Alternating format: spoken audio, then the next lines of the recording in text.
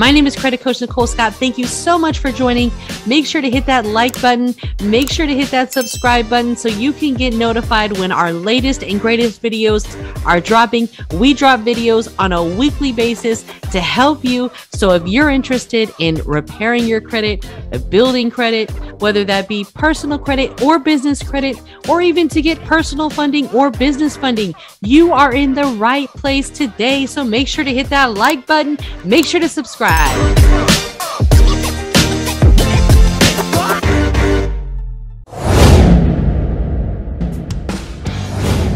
How to start a Turo business.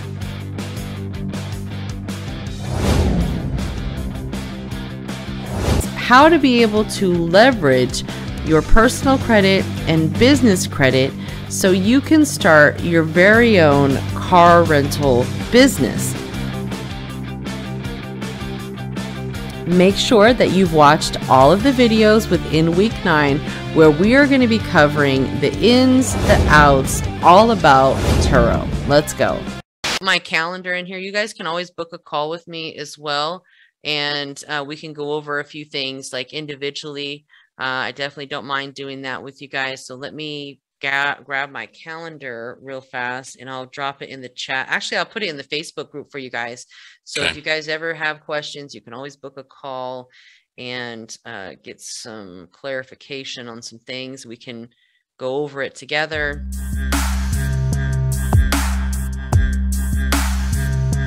I'm going to be honest. At first, when I first started doing credit, I was a little intimidated.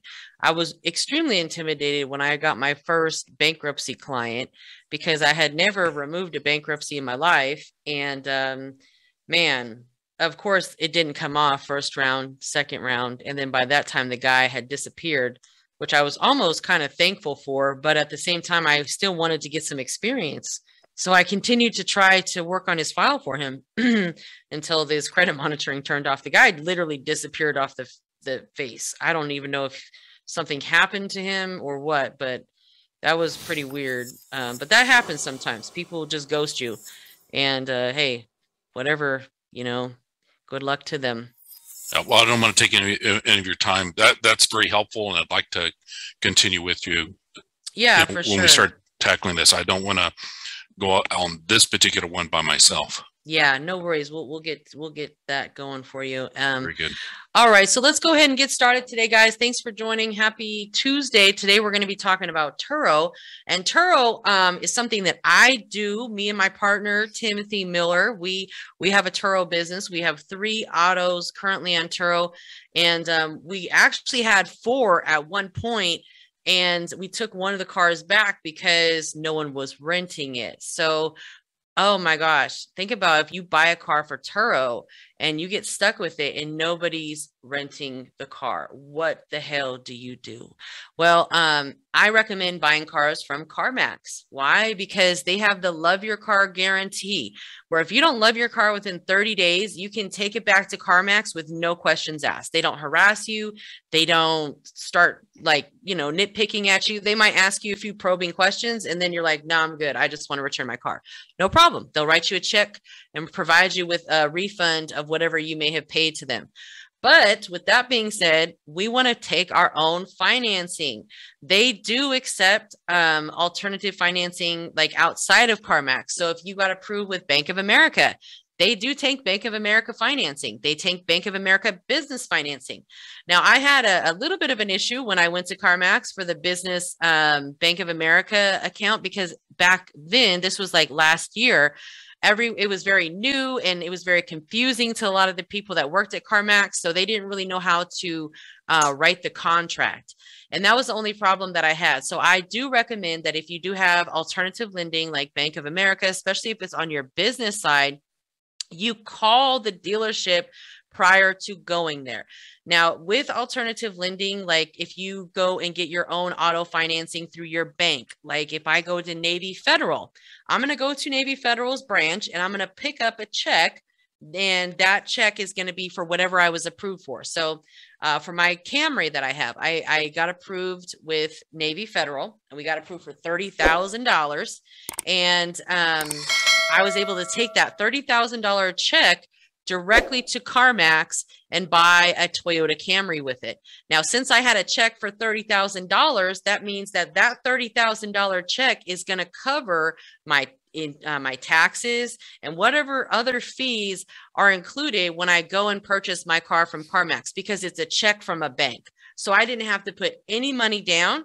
I literally had no out-of-pocket expenses when I bought my Toyota Camry, because I went and found a Toyota Camry that was a 2018. It had extremely low miles, and it was only about like $27,000. So the total expense in price of the overall vehicle was under $30,000. So I literally handed over my check, and as long as, you know, it's under 30 or up to 30,000, then that check from Navy Federal will go ahead and cover it. So that car, no out-of-pocket expenses. Now, Bank of America is a little bit different, especially on the business side. Sometimes they will only approve you up to like a certain percentage for the taxes and the fees. So sometimes you got to pay out of pocket. So when I bought what was it? Not a Toyota. I bought a Cadillac with Bank of America financing back in December. Well, that Cadillac was a color that a lot of people might not like. It was red. It was burgundy. Beautiful color, I thought, right? And I also did my market research on Turo. And I saw the same vehicle, same model, and it had 70, not pink, but red, burgundy red, right? Great for holiday season. But unfortunately, nobody else liked it. Nobody wanted to rent it. I had that car for 2-3 weeks. Nobody was renting it. And I was like, oh my God, I'm going to be stuck with this car, paying this car note. And I haven't paid a car note in so long. This is not good. So thank God I had bought it from CarMax, because CarMax, if you don't love your car within 30 days, you can return that bad boy quick, fast, and in a hurry. And they gave me my money back. So I was very, very thankful for them. You just can't drive it over, I think, 1,500 miles, but you know, chances are you probably won't. And if you don't have a booking on Turo in the first 2 weeks, then that car is not hot. So you don't want to have that car anyways. Turo is a great alternative to basically the Airbnb of rental cars. Turo is up and coming. They don't do a lot of advertising right now. You probably, if you haven't heard of Turo, it's probably because you haven't seen any advertising. It's a very, you know, I would say up and coming business for a lot of people. So if you are in a market where you're near an airport, Turo is going to be a great way for you to put some rental cars on there and make some additional income, and also, you know, be able to drive your vehicles for free. One of our vehicles is a Mercedes-Benz, and you know, Mercedes are very expensive. The car note on that bad boy is probably like $1,000, but Turo pays for it every month. I have never had to pay that car note, and I've had that car for at least a year now. I have not had to pay that car note since I got it, because, you know, even if someone rents it, maybe, you know, 5-10 days out of the month, chances are they're going to pay for that car note. So that's the goal with Turo, is you want to have your car notes covered and make additional income. Now let's talk about, I'm going to share my Turo app with you guys, so you kind of get an idea of how it works and some of the different features that Turo offers for you guys, because it can be a little confusing. And Turo, you know, a lot of their representatives are out of like South America, so they're not from the US, so it's kind of difficult to understand them sometimes. But in the long run, they are pretty thorough. And I always recommend, you know, you can never fully trust someone else with your vehicle. So you have to take precautions, and you have to put tracking devices on your vehicles. We do not have a tracking device on our Toyota Camry, because a Toyota Camry is not going to bring in the same type of clientele that a Mercedes-Benz would or a Dodge Charger would. A lot of people that rent our Toyota Camry, they're family members, they're traveling, maybe they're getting their car worked on at the auto shop. Whatever the case is, the Toyota Camrys definitely bring in a different type of client for us. We have tracking devices on our Mercedes and the Dodge Charger, and we can see where everyone's at. We can kill the engine if we wanted to. If we had one issue on Turo so far, one, and a gentleman, we were at the airport to pick up our vehicle, because I always recommend never use your home address as the pickup and drop off location. Use a central location, a grocery store, or an airport. So all of our vehicles address is actually listed at the Sacramento airport. We do not list them from our home address. We do not even list them in our city because we are in the country. We are in the middle of freaking nowhere, and we are in a horrible location for Turo, but the Sacramento airport is a great location for Turo. So we list our vehicles at the gas station at the airport. You can also list your vehicles at the airport. You would just have to go and meet your guests. Some people have the Turo Go, where you can have like an automated system where you like go onto an app and unlock the car for the client to get in. But I don't do that. I like to meet all of our guests. I like to take a picture of them with their identification. We do our pre-trip inspection. We make sure if the guest, has any questions, they reach us on Turo, not our cell phones, because we want all of our communication recorded with the guest. And then we meet them back at the airport when they're ready to return the vehicle. Some airports are stricter than others.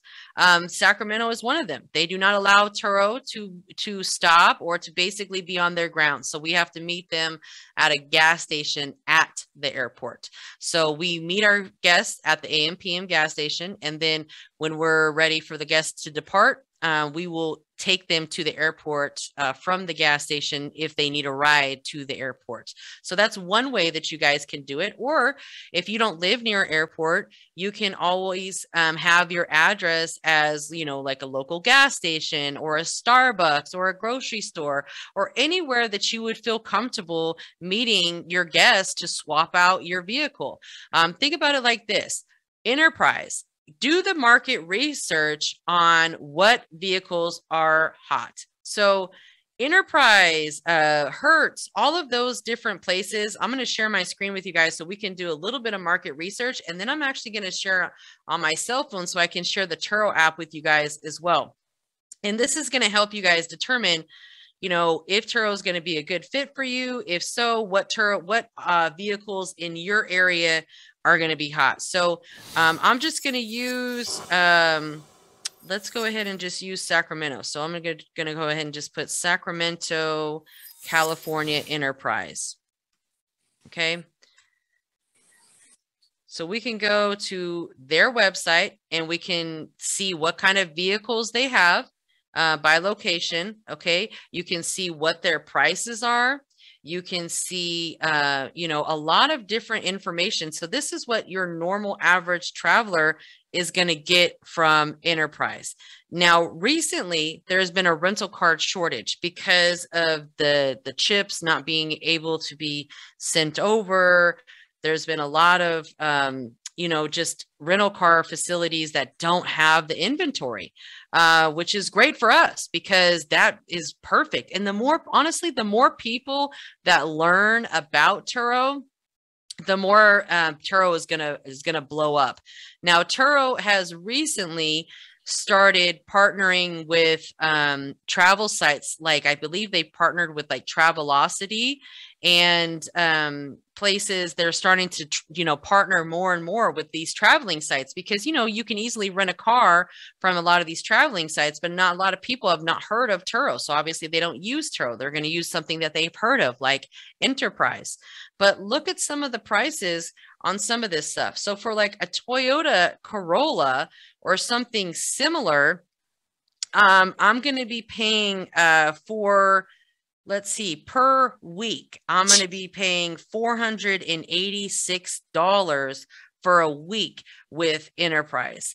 That's a lot of money. So let's see, with taxes and fees, 486 divided by 7, that's $69 a day for a Toyota Corolla. Okay, that's a very small car. You can only fit about 3 bags in there. Okay, let's talk about a full-size car. So Chevy Malibu, or a sporty car, Dodge Challenger, $931 for a week. You're crazy. Full-size elite premium SUV, $1,100 for a premium SUV. These you can get for probably $500-600 a month. And you can make a lot of money. It's all dependent upon your area. You know, you got to do your market research and see what cars are most popular out there. And you have to stick to the basic colors, black, white, silver, gray, you know, the basic neutral colors. We have a gray Dodge Charger, we have a white Toyota Camry, and we have a black Mercedes-Benz. All of those cars do extremely well. The most popular car that we have is the Toyota Camry. Why? Because people love Toyota Camrys. They're great on gas, and the #1 car in Sacramento, California is a Toyota Camry. So I highly recommend that you do a little bit of research on Google and find the most popular car. So let's look for Texas. We'll put #1 car in Texas. What is it? You know, it might be a truck, because trucks are more popular in Texas. Might be an SUV. Toyota Camry, look at that. So #1 is the Toyota Camry, Ford F-150, Nissan Altima. Nissan Altimas do really well on Turo as well. But with trucks, you know, a lot of people need to rent trucks to move stuff, to move furniture, to move things. So if you do have a truck, you're going to have to invest in some covers for your bed and, you know, some additional accessories so the truck doesn't get scratched. Because my Mercedes has so many scratches and nicks and just damage from people, and Turo does not cover a lot of that stuff. So you have to deal with the person directly. So you want to try to prevent that from happening. And, you know, I always, when I'm renting my vehicles out to someone, I never just rent them for a day. If someone wants to rent our cars, they have to rent them for a minimum of 2 days. That's not required. Like, you might say, hey, I don't mind renting my car out for a day. But for us, we have to go to the airport. We have to, you know, clean the car. And at first, we were actually taking our car to the car wash.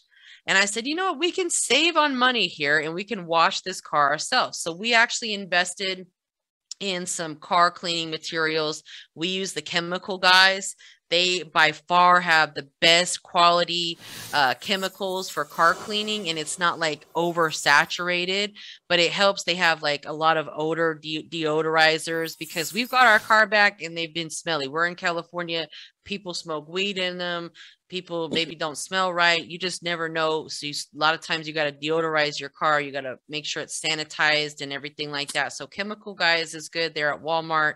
But you just want to have, you know, basic cleansing of the car. Make sure when you hand it off to someone, it's spick and spack, it's full of gas, and they're going to return it hopefully the same way. A lot of people will return it clean. Some people, you know, they're not as great about that.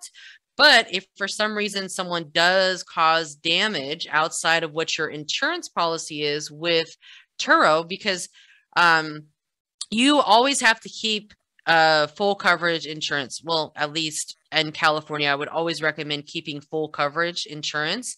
But Turo actually has additional insurance, and we're going to go over some of their insurance plans and how they work. So they use Travelers insurance, and you'll just print out a little insurance card from Travelers under Turo's policy. So if anyone has any issues, they're going to use Turo policy and not your policy. But there's different plans that they offer that cover different things. So always do your market research prior, find out what other people are charging. Now let's go ahead. I'm going to log into Turo. I'm going to make myself the host on my cell phone so I can share with you the Turo app. The Turo app is going to be the easiest way for you guys to use Turo, because of the fact that online, it's an app. It's made to be an efficient app. So let me go ahead and try to find myself on here. Share my screen. This is the Turo app. Under your host settings, you'll see your earnings. You'll see different settings. They're going to automatically put all your payments into your bank account. So it's super easy to do Turo. All you're going to do is list your vehicles here, and they will tell you a lot of, I see a lot of people taking courses and classes on Turo, and I never really did that because I learned all this stuff on my own. I heard about it and I said, this is a great opportunity. I don't ever want to pay my car notes, so I'd rather have other people pay my liabilities. So you just click plus and you would add the address. And I always say add the address of the airport, or add the address as like an alternative location where a lot of people are going to find your car. People that are searching for rental cars are going to be, travelers near the airport, or maybe they are people that are getting work done on their car. And regardless of the fact, a lot of insurance companies will just pay the client directly, like $30 a day to rent a car, and then they could pay whatever else is on top of that. So you can even partner with like local mechanic shops and get your name out there like that, and just provide them with your Turo link. If you go into your settings, actually, let me go into something right here. You go into here and account. You can actually go and share your Turo link with people. Hold on one second. And you can connect your Facebook account. You can also connect your Google account. So you can connect your Google My Business account, which is pretty cool. Let me see where I get the dang link to share with people, because I've shared this before with people that I just like hear talking about rental cars, and they'll say, oh, I've never heard of Turo before. And I'm like, oh yeah, well, they don't really advertise, so it doesn't surprise me that you haven't heard of them. But I guess it's only on the website. I'll have to find where you guys get the little link from. But with Turo, this is where you would go. You go to the little host button, and these are all the settings and earnings. So let's go through each of these individually. So this is where all of your vehicles are going to be located. Turo Go is not eligible in my area, but it might be available in your area. So you can always check, and that's basically where you can like unlock it from like different apps and stuff like that. But I would rather meet my people directly to pick it up, or have someone go meet them on my behalf, like a co-host. So if you're away on work, or you're just not able to, maybe you have like a mom, brother, cousin, somebody that can actually go and take your vehicle and then take like a Uber back, or maybe someone could pick them up just so they can help you out. All you have to do is just make sure it's gassed up and it's clean, okay?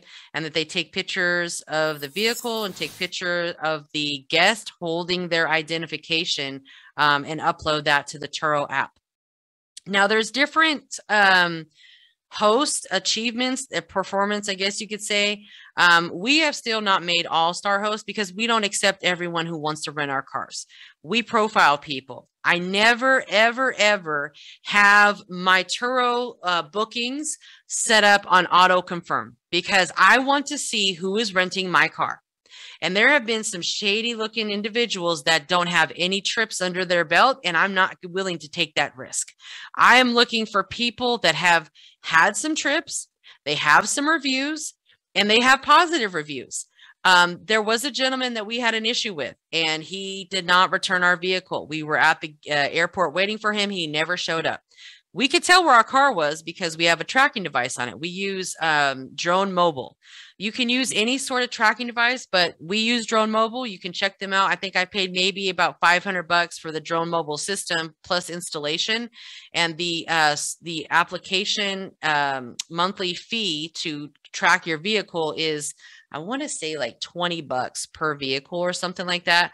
But I like it because I always know where our cars are in real time. If we see someone speeding or doing something crazy, we can kill the engine. So it has a lot of features on there that, you can take, and get your car back if you needed to go take control over your vehicle. So we're over there like, man, we're going to have to go take our car. This guy ain't meeting us. He's not responding. His phone number is disconnected. This is horrible. Thank God we got the tracking device so we know where this guy's at. But he only had one trip under his belt. So that's a prime example of this guy has only had one trip on Turo. He's not a very, I guess you could say, experienced Turo driver, and those people might not be the best ones. You know, it's always good to have guests that have a few trips under their belt. And, you know, we have had a lot of guests that were first time users that were great guests. But, you know, it is a new app, so you just have to kind of go with your instincts. So these are some of the standards that you have to uphold in order to receive the all-star hosting. And our next assessment is April 15th, and we probably won't even make it then, because our response rate is really well. Response rate meaning when someone sends you a message, your guests have your vehicle and they're sending you a message, you need to respond to them. I don't care if they say, okay, cool, thanks. No problem needs to be your response. You always have to respond to them, because Turo is very big on customer service. So we've responded to 96% of our guests, and they require a all-star host to have 95%. Now, acceptance rate. This is something that I was just kind of, go ahead. Yes. All right. So you said there's a tracking device on the vehicle. Do you let the guests know that, or you just? No, they do not know that, and they cannot see it. They have no idea that they're being tracked. All right. Thanks. No problem. Acceptance rate. So they want their all-star host to have a 90% acceptance rate. Now you can see here, we've only accepted 135 trips out of 178 requests, because sometimes we'll get some, you know, people that we're not so sure about. Like, you know, we're asking them, or they want to go out of state, and we're not okay with that. We don't want our car leaving the state. And people have taken our car out of state because they get up to 200 miles per day, unless you do unlimited miles. But, you know, 200 miles can definitely get you out of state. So we'll decline people when they say, oh, we're just going to go to a trip to Vegas, or we want to go here. We're like, no. And, or if someone doesn't have any trips and they're brand new to Turo, and maybe we're not too sure, their name ain't right, their photo looks shady. No, we're not reading out to those people. We had a couple that wanted to rent our Camry, and they were at the casino, and they looked like they did drugs. Like, people look like they did drugs. So of course we're not going to accept it, because we're like, no, I don't think that I can't trust that, you know. And don't feel afraid to say no, because this is your car at the end of the day. You're responsible for it. And some people, you just might not feel comfortable with them taking your car. So you just have to make, you know, the best decision based on how your instinct feels, and, you know, what they say on their message on why they want to rent your car. Commitment host. So we have honored 128 out of our 134 trips. So we meet that standard, because they require all-star hosts to have a 95% commitment rate. And basically, sometimes people have to extend trips. We have to cancel trips. So maybe we'll have to cancel at the last minute, like we did recently, where we had a client, he could not get a flight out of Sacramento, so he had to extend his trip, and we had to cancel a trip with another lady because you know, he did not have a way to even get around. So, and plus it's way easier when someone wants to extend their trip, because they already have the car and you don't have to make another delivery, and they're still paying the same price. 5-star ratings. So this is really important. You guys want to make sure that you ask every single guest for a 5-star rating. We always try to provide and go above and beyond for our clients, and ask them, hey, would you mind please providing us with a 5-star review? And some people have gave us a 4-star review. You know, we had one guy who gave us a 4-star review because we had to change his car out at the last minute. We didn't have one of the cars available, so we had to put him in a different car, and he gave us a 4-star review because of that, because we didn't tell him ahead of time. But it's like, do you want a car or not? What does it really matter? You know, you still got a car. We still picked you up at the time, but you know, some people are just like that. So they require all their all-star hosts to have at least 90% of 5-star ratings, which we have 96. So that would meet that criteria. And all-star hosts have to complete at least 10 trips. We've completed 90 trips so far. So we've done quite a bit of trips. And the only thing that we really have to try to get up is our acceptance rate in order to meet that all-star hosting. But, you know, at this point, you know, you have to be a little selective. So it just, you know, that doesn't bother me, because we still have really good reviews. Our guests say really positive things about us, and that's what people look for. We literally have people that do business with us based on our reviews. So 88% of all of our reviews are 5 stars. So our overall rating is 4.95, which is really good. And you can see here that most of our guests here was very happy. I'm not sure what this is. Host canceled this trip. Oh, I don't know why that says that, but you know, most of our guests are very happy with our, you know, service here. And that's what people look for. They look for reviews.